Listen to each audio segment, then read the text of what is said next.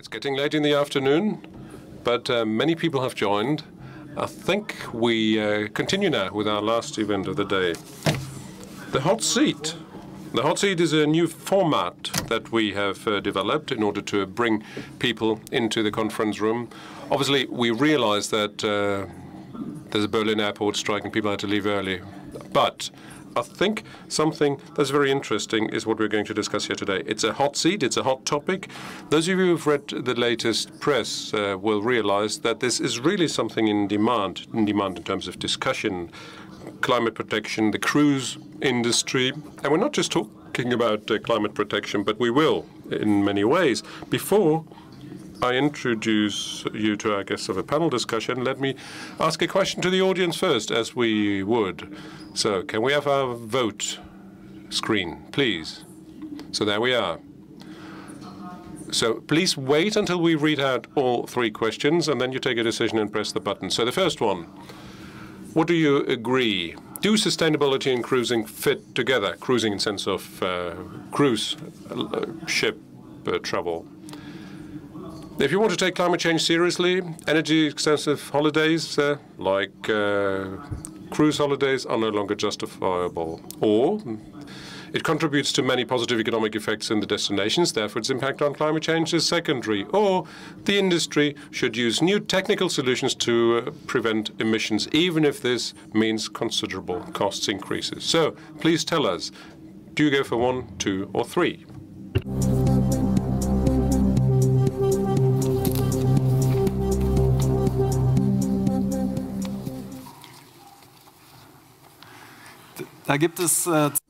Well, we'll see. There's two preferred answers, 1 and 3. Even if it costs money, well, the industry should make sure to boost their technical expertise. And there's some skepticism in the room. Maybe there's some doubters there saying that this industry is not compatible with environmental targets or environmental impact reduction. It's a very compelling panel we have today. We have a co-host, Thomas Illes, who has traveled all the way from Switzerland to be here. He is a cruise analyst, a university lecturer, and he will chair this discussion with me, with Helge Krammerstorff, who is the German director for CLIA, which is the Association of the Cruise Industry, and Mr. Oelliger, Dietmar Oelliger, the head of transport policy of NABU, which is the Nature and Biodiversity Conservation Union. And by the way, there was also an article in The Guardian today authored by him. I think it's going to be an exciting discussion. So can I ask you, please, to join me here on stage?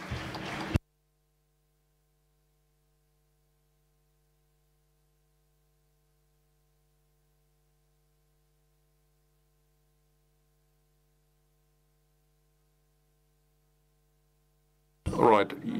No, okay, let me stand over here to make sure we separate our opponents. All right, so we want to talk about the environment, ecology, etc. Of course, it's post-2016, the year after the Paris Climate Agreement, which is the reason why we're going to focus on climate gas emissions. But we have plenty of time to touch on some background information. So can I ask Thomas to tell us about the cruise industry? Is it growing? Is it stagnating? What are the environmental problems that we're talking about in the first place? Right, welcome everybody, and thanks Stefan for the words of introduction, and great we have our panelists here on stage. I'm sure it's going to be an exciting discussion. Of course, the cruise industry is growing, and no one would doubt that. It's actually growing dramatically. Dramatically, maybe not the word that goes down with many people, but you could ask the question, how much growth can the industry digest? Let me say this. When we talk about the environment and the cruise industry, there's different aspects. We are going to focus on carbon emissions first and foremost here today. Do not confuse that with exhaust gases like sulfur or nitrogen oxide or particulate matter. That's different. And this is also something that rightly so is addressed by the general media or by the general public. But this is not what we are covering now. And let me put things in perspective a bit, which I think might be useful to start off our discussion. Imagine you take all cruise ships we have at the high seas. They, in their totality, in their percentage totality of all the seagoing ships, so cargo ships, depending whether you calculate all Indonesian fishing boat or not, they account for 0.5 to 0.75% commercial cruises. It's a niche of a niche. Why am I telling you that? I'm telling you that because 90% of global trade is sea-based. Freighter ships. Why is that? Because ocean shipping is cheap. Why is ocean shipping cheap? Because you don't pay for transportation. We, consumers, are paying too little in terms of transportation costs. Question is it a chicken or egg principle? Is shipping so cheap because people don't want to pay, or do we don't want to pay because it's so cheap? The question is that heavy oil that we're hearing about a lot is used in commercial shipping. It's a cheap waste product, a refinery spin-off product that is just burned by the shipping industry. It's relatively cheap, heavy oil, but it generates huge problems, and we know what these are. Now, why am I telling you that? Why am I telling you about commercial shipping or freight shipping? If cruise shipping is to be innovative about introducing innovative technology, and I think it's the right thing to do, let us not forget that these are technologies that have to be developed, number one, have to be built, number two, they have to work reliably, number three, and this is only possible if you have highly specialized suppliers in the industry that want to produce this equipment. If there's a critical mass of volumes where the supplier says, okay, there's a commercial business case, we're ready to do some research in that, and if we have a critical number of units sold. But if there's still this contradiction with the cruise ship industry that is doing really well, that is flourishing and is growing exponentially, and it's in good financial shape, but in terms of numbers of units or ships are still the niche. And on the other hand, you have container ships, container shipping that is in very dire straits. So 10 years in the row we're facing now a crisis, and they're really in bad financial shape, all of them. Now imagine the supplier industry that is developing industry technologies, as we've seen, and you would wish for that to happen. If you tell them, the industry, well, cruise shippers want that and the other ones can't afford it, they can't afford it because for our bananas, we don't want to pay more. Every banana has some sticky heavy oil on it. We have to be aware of it. We believe we need cheap bananas. Okay, let's debate that. But transportation is virtually null, for free. Now here comes the crux. How can we make sure that the cruise ship industry, or the cruise industry, which also is part of shipping in general and that has to meet their rules, how can they make sure they team up with the shipyards, with the technology providers to come up with new top-notch technology? And a lot has happened. A lot has happened. So I think I should mention that as a proviso to our discussion. Let us not forget that. Because no matter how that discussion is going to go, it's important to remember. It's one important aspect of it all. We're talking about volumes, numbers. The more ships we have with the latest in technology, the more it makes sense to develop those technologies.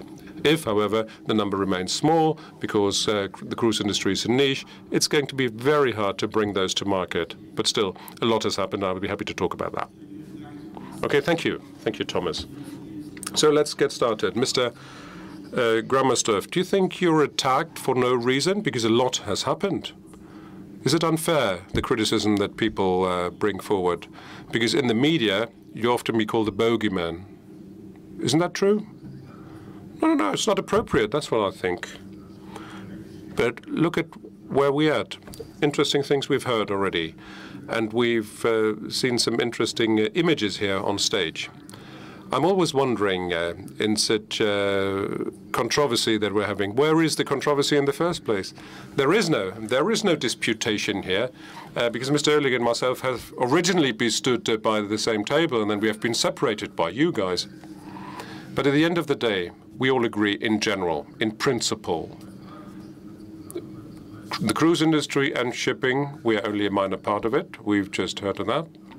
But our cruise industry needs to be more environmentally friendly, more ecologically compatible. And this is not only about being do-gooders, it's about our business model. We want to take our passengers, our customers, to an intact environment that is in good shape, environmentally speaking. Therefore, we're interested in making sure that this happens. No, but then, obviously, I looked at the announcement here. And by the way, this is the first time that I'm supposed to sit in a chair where there is no chair, the hot seat. And the title of this discussion says, Climate Fanaticism versus losing touch with reality. Who am I going to be in this discussion? Am I the climate fanaticist? I'm not. But to answer your question, occasionally we feel that we are being scolded for really no apparent reason, but we're not offended. We know we have a great product. We know that this industry, our industry, is investing a lot of money to make it even greener and more environmentally friendly. And we're not always agreeing on the rate of change or the speed of change. And I agree with what Mr. Illes has just said. The problem is that some technical equipment is just not available by the manufacturers. We can tell them, well, why don't you build it and install it in our ships? It's not a question of budget. It's a question of expertise, because we don't have these top-notch diesel engines for ships that are no emissions. So we don't not only talk about existing fuels and how these can be filtered or used ecologically, but we should also look at alternatives, alternative fuels, making sure that some emissions can be eliminated, like liquefied gas, for instance, is something that's going to be rolled out in the coming years. Now, Mr. Oelliger, we're not having a problem. Why are we here in the first place? Yeah, it's my impression. Can't we call it a day and go home? That's what it sounds like. However, I have to spoil that positive picture there, Mr. Illes. It's not just about carbon emissions, which, rightly so, well, leaving aside the climate change doubters is the main polluters, but the conventional polluters, nitric oxide, particulate matter, have been classified by scientists as polluters number 2 and 3 and hazardous to the climate. Now, when we talk about that, let us please realize that, especially in shipping, we are facing a humongous problem. And those dream ships that have old-age pensioners on board, travel the world oceans. Okay, sorry, I should polemicize, but it's not only about pensioners, traveling the high seas. But quite seriously, you've been talking about dramatic growth. It's true. Generally, the shipping industry, not only cruise industry, is growing dramatically. So I think they are also responsible and have to be liable for what they do. We, as an environmental pressure group, do not demand illusory targets to be met. Quite on the contrary, we demand that they take their responsibility, use clean fuels, and if they do that, overnight, literally overnight, we could solve the big problems out there. A scientist for us has calculated the environmental impact. And if you compare that passenger cars versus cruise ships, and the cruise ship industry is criticizing us for that, you see, if you take one cruise ship and compare their emissions in sulfurous oxide, because they use sulfurous fuel with no exhaust gas after treatment, that is compatible or comparable to 370 million passenger cars. Mind you, this is not peanuts. These are huge amounts of pollutants, and I think the industry shouldn't chicken out on that. No, I do agree with you, indeed. I agree there's a problem with sulfurs, with particles, with nitrogen, etc. I just wanted to avoid to mix up these things. You can't separate it. Well, you can separate it, I believe, because we've got LNG now.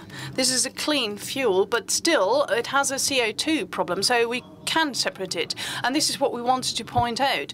It's not only important to have a so-called clean fuel and then all the problems are solved. No, as long as we need fossil fuels and use them, we do have CO2 problems. This is what I was aiming at. Apart from that, you're right, of course.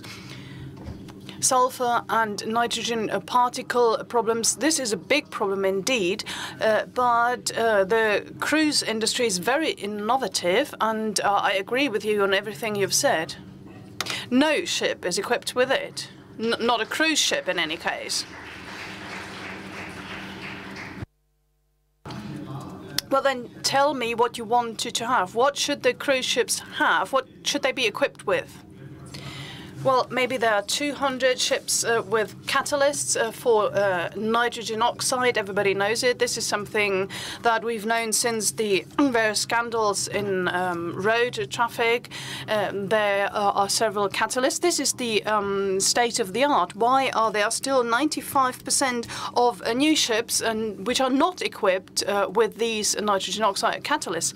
Well, this is a question of time, but I would like to talk about what Mr. Oehlinger said. I thought you mentioned passenger cars. I thought we had finished the discussion. So just asked to confront you with your own figures. It is just recently that you said that a cruise ship emits as many emissions as 5 million passenger cars. But I think now it's 1 million passenger cars. So you've never disclosed any of these figures or given the evidence for these figures, but apparently the situation has proved tremendously. No, sorry. 5 million. This has been calculated through the 3 main pollutants, soot particles. This is the most dramatic pollutant as far as health is concerned, because they can generate cancer according to the WHO. Everybody knows that. And then sulfur dioxide or nitrogen dioxide. We calculated it according to the individual pollutants. And with regard to sulfur dioxide, we've got several million, 1 to 1 million with regard to soot particles. And what else? Nitrogen oxide, I think it's 1 to 15 million. And you criticize it. What you don't know yet is that you never published the investment data. We asked the various cruise industry representatives for them. You don't know about it, but Volkswagen gave us the data. And we had a look at it, and we even did a very conservative calculation. The data prove quite clearly that we were right in our calculations done by academics. And there are not any other calculations, no other measurements provided by the cruise industry proving the opposite. This brings me back to my question. Well, Caribbean is a good example. They've got a subsidiary, a joint venture with Co Cruises. They have got a catalyst, they've got a scrapper. This is an exhaust gas washing device. Why does Okaribe not have it? Because this is the same company. Why don't they have this catalyst? Well, I can't give you any details about the individual companies. I can just tell you as far as the shipping companies in Germany are concerned, and Mr. Oehlinger will agree, these companies have made great progress as far as these exhaust gas washing devices are concerned. Maybe others have not made as much progress. I don't know why, but if you equip ships with these aggregates, it's not really easy. This is really very difficult. But Joe Caribbean built new ones as well. So it is possible, theoretically speaking, but there is no legislation. And if there's no legislation, if it is not required by the law, it is not being done because it costs money. No, this is not right. This is really very difficult, you say, but this is not quite true. Because AIDA, we criticized AIDA. In 2013, AIDA decided to improve their image, and they presented to the public around the world. They said, we will equip our entire fleet with particle filters by 2016 and by catalyst, but no catalyst has been built in because the technology doesn't work. Well, but AIDA's got a contract for 100 million, and they also communicated it to the press. You need to check whether the technology works beforehand, don't you? Well, secondly, there's AIDA Prima. This was communicated as being the most environmentally friendly ship around the world, but we measured it in our team, and there are huge emissions, so it is not true. The sector thinks that the people, the passengers, are stupid. And this is not acceptable. What about you? Maybe you should take the floor now. No, another question to you. I'm wondering, science means that you are supposed to provide data so that others can get the evidence based on data. Now, apparently, we've got different information. Why can the sector not provide an independent report on the actual emissions? Well, this is work in progress when talking about our air emissions and how do we deal with them.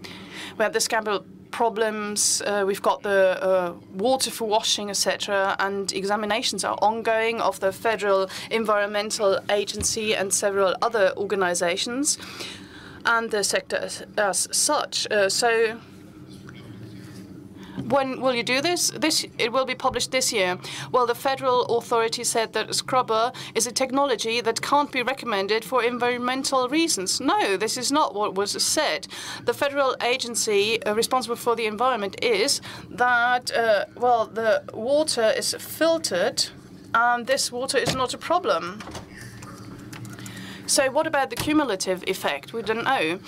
But I'm quite thankful that you mentioned the problems regarding the filters. And here, I think we've got the problem that we both have. Over many years, we always had a black and white discussion. We could build in filters against soot particles, for instance, and industry representatives said we've got that, and we've not made any progress. I think in the future we need to differentiate further.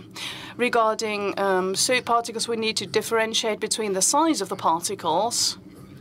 And this is something we also communicated to the public at large. We've got size of 10 mu and 2.5 mu. This is what is generally used in terms of size. And there are filters available, and this is rather successful, but this is not what you mean.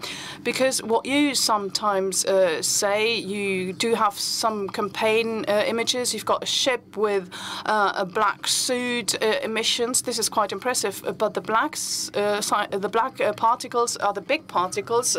10 mu, they also are dirty, but they are not hazardous for your health.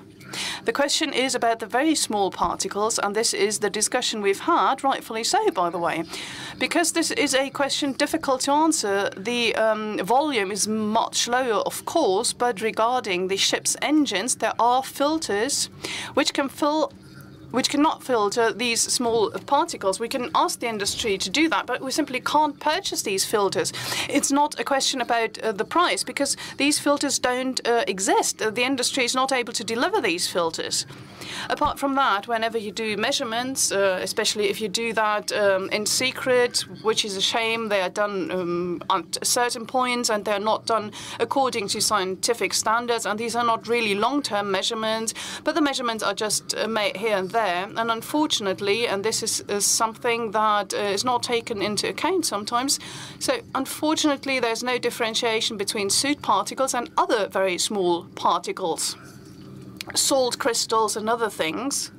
And this is not being separated. And I think it's also a shame that this is carried out with measurement instruments which should be used in laboratories and not outside, definitely not on the sea. Maybe I have to explain this to the audience, because we carry out a cruise ranking once per year, and we have as a criterion environmentally friendliness.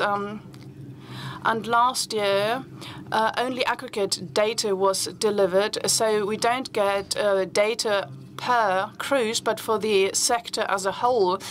Fortunately, we were able to differentiate, and we asked about how many particle filters are used, and Mr. Karmersdorf said 23 ships have a soot particle filter.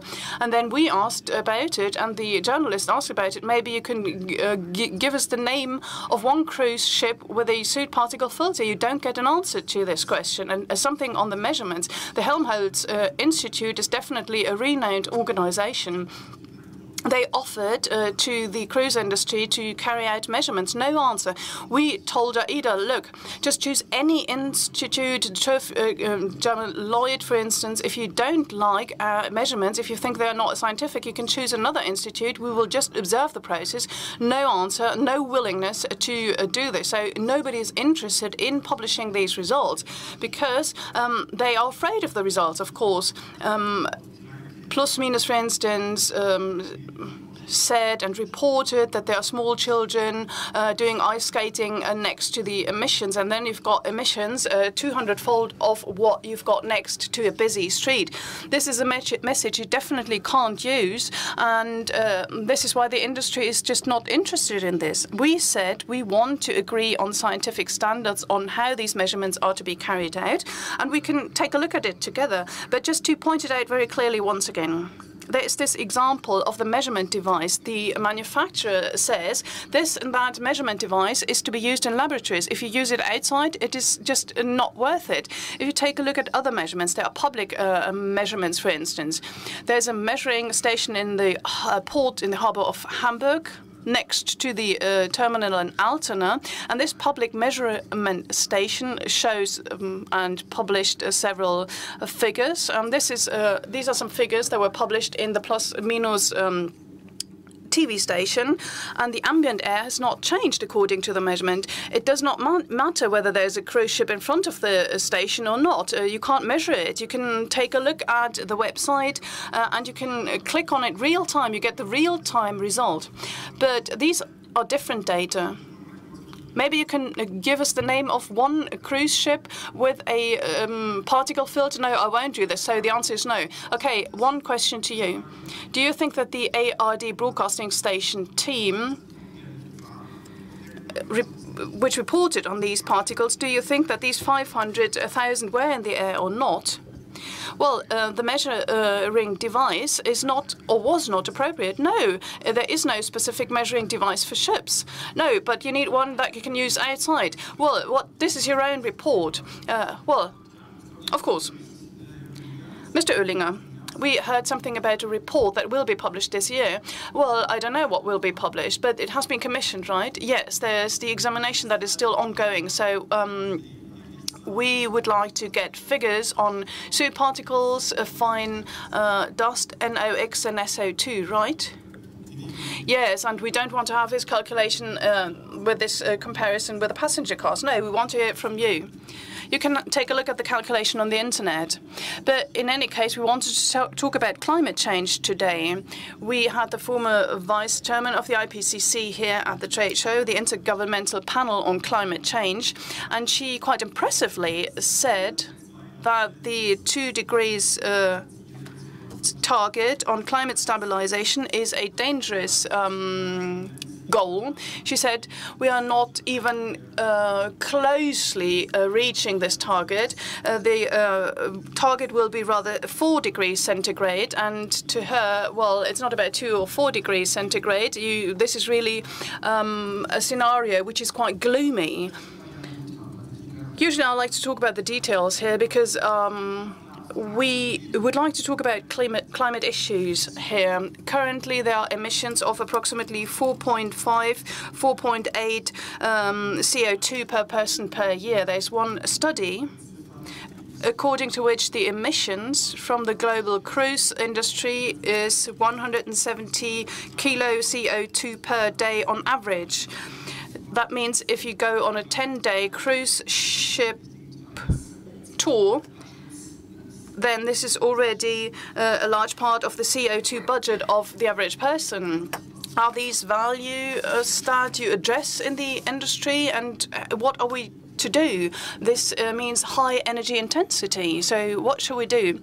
Well, we had these questions earlier on, and they included the statement that the cruise industry is very energy intensive. Well, we haven't provided any evidence for this. We don't really know yet. Secondly, we are very proud of this industry. This is the nicest holidays you can have. But this year, for the first time, we had 2 million passengers from Germany.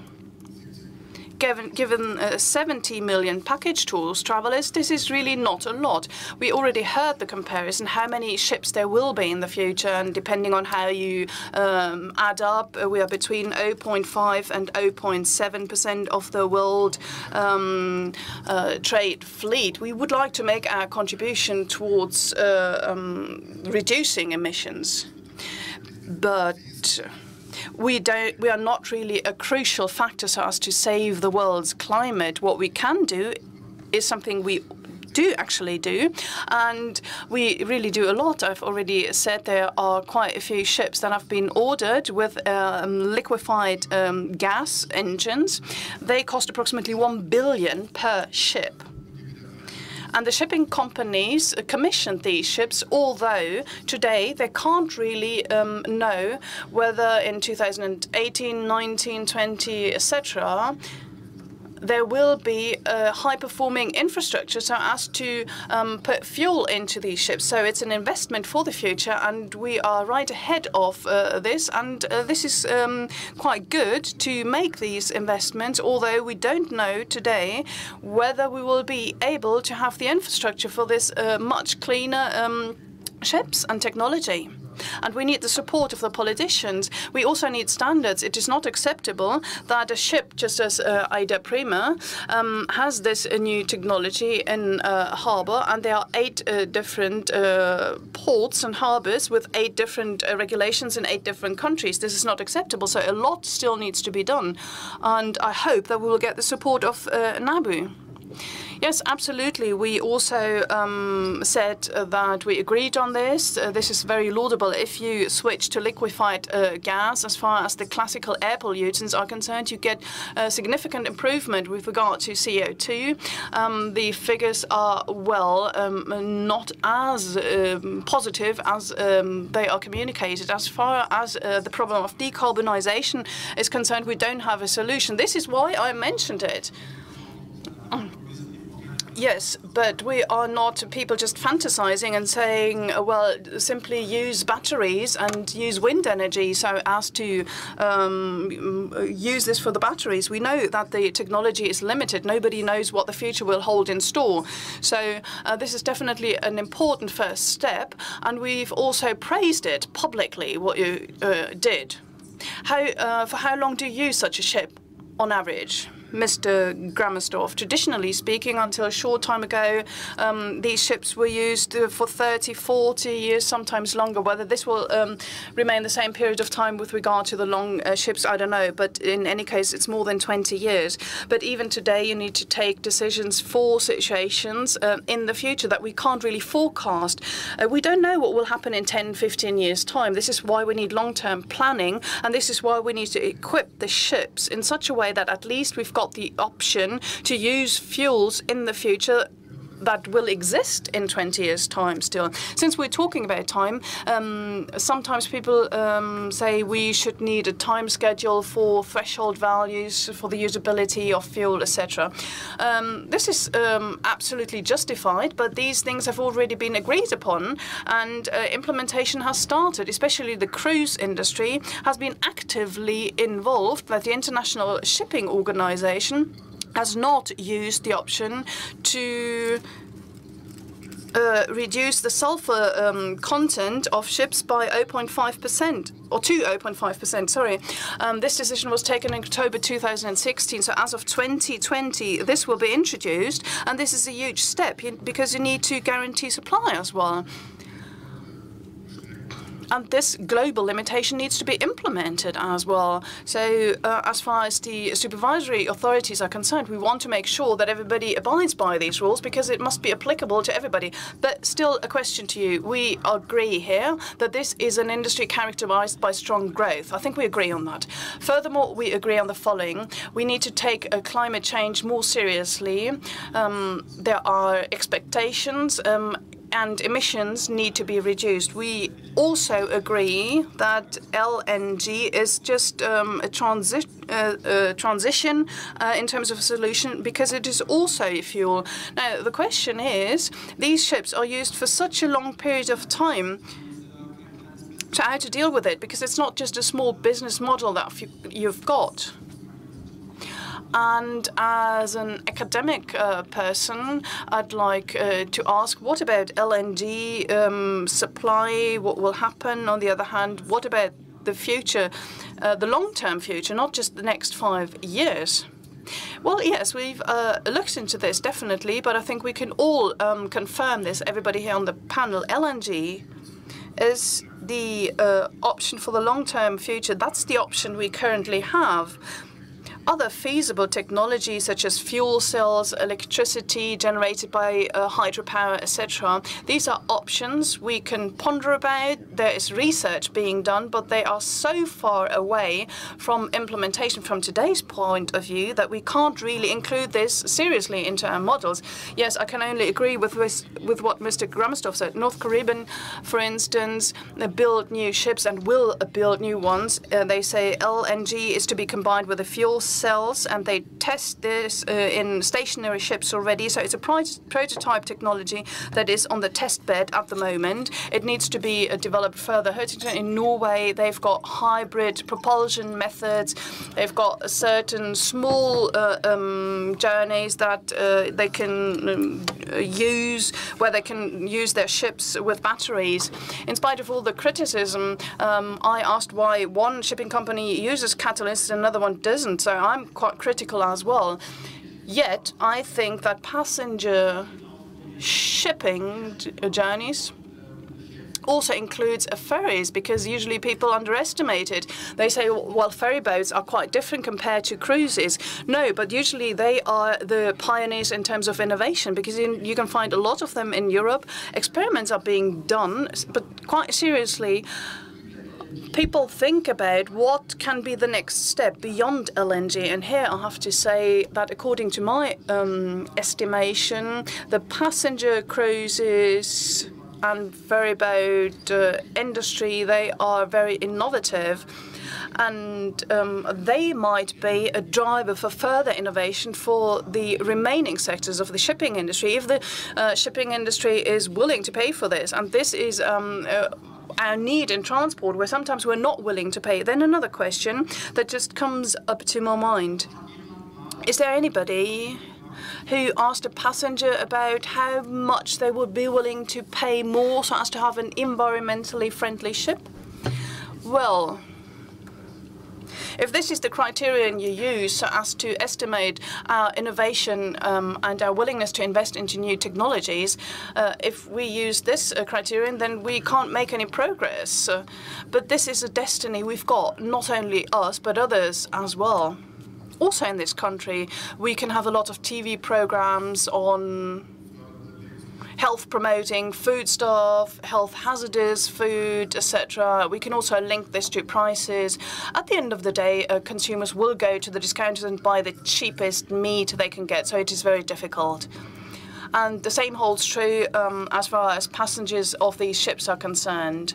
The environmental issues are not really that important. Unfortunately, they are not vital for the decision to go on holidays. Nonetheless, we are still active in this field. I fully confirm what you've just said. There are various approaches in terms of technology, depending on the use of the ships and where the ships are to be located.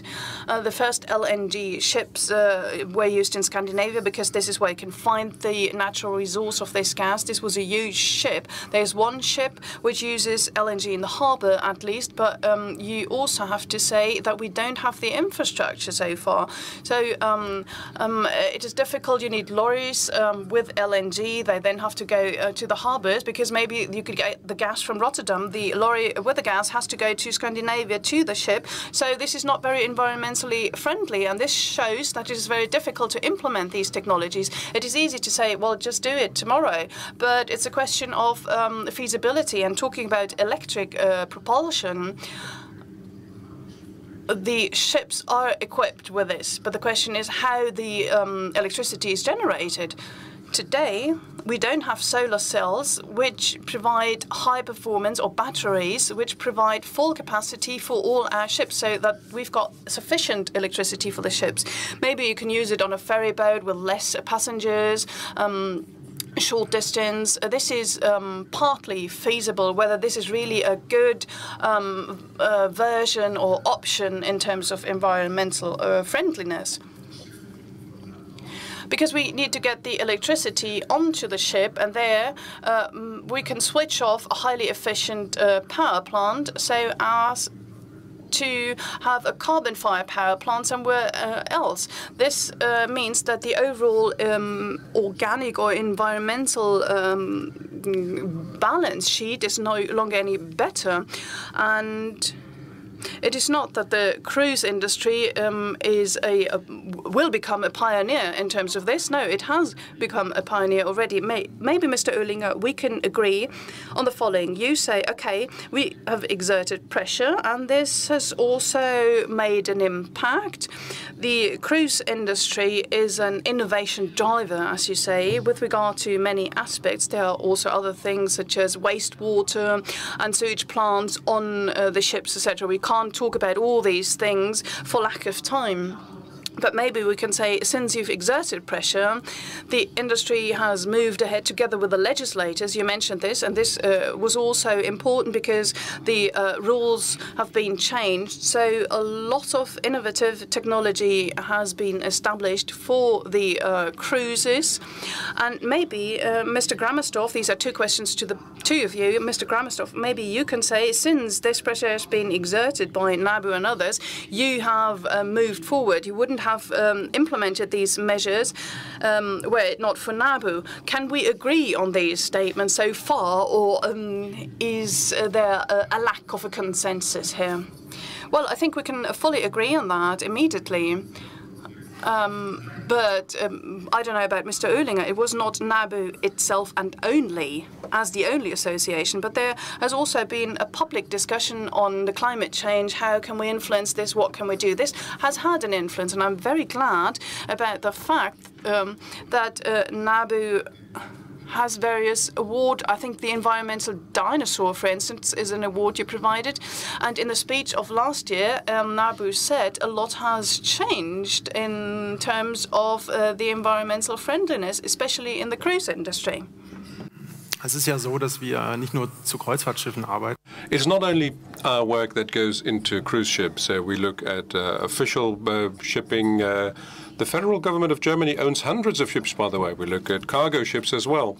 So of the public, government-owned ships and the cruise industry, this is where people make money. This is where people are moved, not containers. So we expect those who are in charge to lead by example. And this is why we believe innovation must come from this sector of the industry. And it goes without saying that cargo shipping is actually much more of a problem. Imagine we leave the oil age, 1/3 of the shipping industry would disappear because they're all oil tankers. So a lot needs to happen. But we believe that the cruise industry must be and should be the innovation driver going forward, and it is an innovation driver. It is already, and it can do more. It is still too little. If the new LNG ships come to market and the first cut has been made at the shipyard, so I think we cannot revert that situation. So something really is happening going forward. And if that is happening, we will honor that. We'll appreciate that. And it's going to be interesting to see how the journey continues. Obviously, we're not going to stop our activities overnight, because very often we get the feedback both from the policymakers and the shipyards saying, well, yes, please keep the pressure going. And many cruise ship owners are saying, yes, please keep your strategies going, because these are just people that do not close their eyes in front of reality. So yes, there is some pressure, and people realize that something needs to be done, and therefore our pressure group activities are very important. This gives us some backing when we negotiate with the big businesses who want to just go down the cheap path. Well, you should say thanks to the NABU. Of course, we'll be missing him if he's not around anymore. Okay, now we're getting too comfy again, and I think it's a good point to stop our discussion here. We have to finish on time. Time's just disappeared. I think we could go on and on. I'm sure I could have answered or could have asked more questions. We have to hold that for later. Many thanks indeed for listening, for being here.